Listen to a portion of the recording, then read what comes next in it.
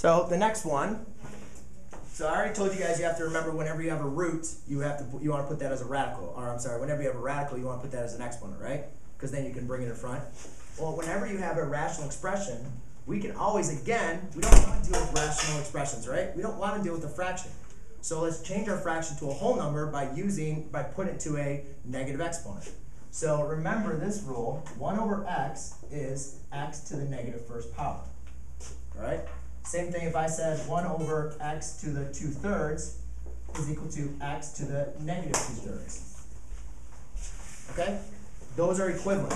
So if I have 1 over 125, 125 is raised to the first power. So I can rewrite this now as log base 5 of 125 raised to the negative first power. And yes, go ahead. Why wouldn't it just be a negative 125?